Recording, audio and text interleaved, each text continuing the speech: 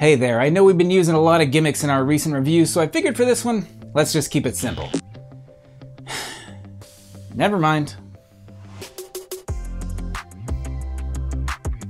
Hello all, I'm Josh. This is Josh Builds Stuff, and it feels like the new Batman movie up in here. Hello all, I'm Vengeance. This is Vengeance Builds Stuff. Today we're talking about Vengeance. No, today we're talking about the new Dark Trooper hallway scene, Dark Trooper Battle Pack. What's the actual name of this set?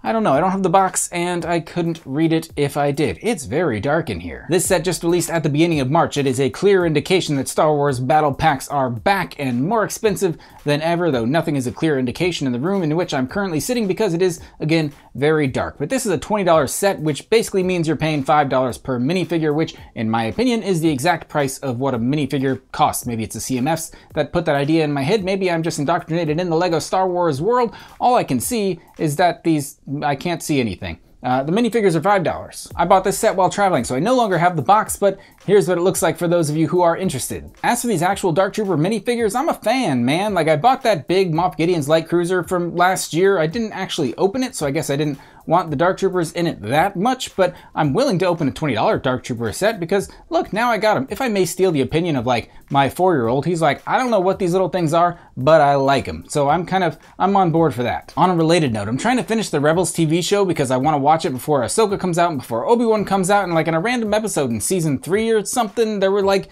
early renditions of Dark Troopers, and I was like, hey, Mandalorian totally ripped off these things. Unless, of course, they're made by the same creator, in which case, hey, that guy's reusing old ideas. In addition to the 3 sweet-looking Dark Troopers in this set, we also get Luke Skywalker, who is the man. I don't actually care about this minifigure much, but I do care about the context in which this character showed up in the show. That was not spoiled for me. I was so hyped. I was so stoked. The second the X-Wing flew into frame, I was like, I know who it is, but I'm not going to get my hopes up. But I got my hopes up a little bit, and I was not disappointed. You can obviously see here that I've already misplaced a pretty important piece of this set. Luke Skywalker is missing his lightsaber. That's just another casualty of having kids play with your sets. Like I said, my kids think this set is really cool. I keep telling Luke, hold on to this. This thing is your life. Or whatever the line is, Obi-Wan says.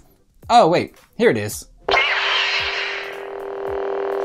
I've seen a lot of really innovative creators out there extending this set, making the hallway larger, adding more Dark Troopers and more Luke Skywalkers. That part doesn't make as much sense to me. I'm thinking of going the opposite direction, downsizing. I think I may get rid of the hallway part altogether. Just keep the minifigures, because that's the only reason I bought this set in the first place. Heck, I might make that even smaller. Get rid of the minifigures with it. Really, really downsize this set. I do appreciate the LEGO tried to squeeze a couple of play features into this little quote-unquote battle pack. It's got a little slidey spot for one of those Dark Troopers. It's got a little spinny spot for that Luke Skywalker. It's even got an elevator, which usually takes things to the next level, but not this one. This elevator is a bit of a letdown, and where an actual elevator would literally let you down, this one, it just does so figuratively. As it stands, this just spins, so it's more of a rotativator than an elevator, but if we put Darth Vader in our rotativator, we could rotate a Vader in our rotativator, but I do wish it went up and down, then I could elevate a Vader in my elevator. Then he could really rise to the occasion, but I guess Darth Vader can take the escalator, though I hear he's suspicious of escalators because they're always up to something. Do you think if Darth Vader does construction projects, he uses an excavator? Okay, I'm done. What am I doing? I haven't even shown you my favorite part about this set. It's this right here. Nice, huh? Also, if you're watching this in a dark room with your phone or tablet held close to your face, I'm sorry. Running out of things to say in the dark and about these Dark Troopers here. Oh, I have an idea.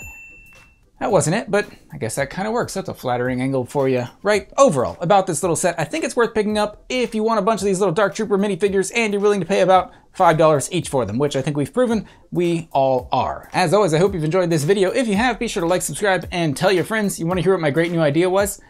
Oh no, I just forgot what it was. Oh, that's right. I want to invent a lighting system that you can control using the clapping of your hands. Something like a clapper. Man, that is a great idea.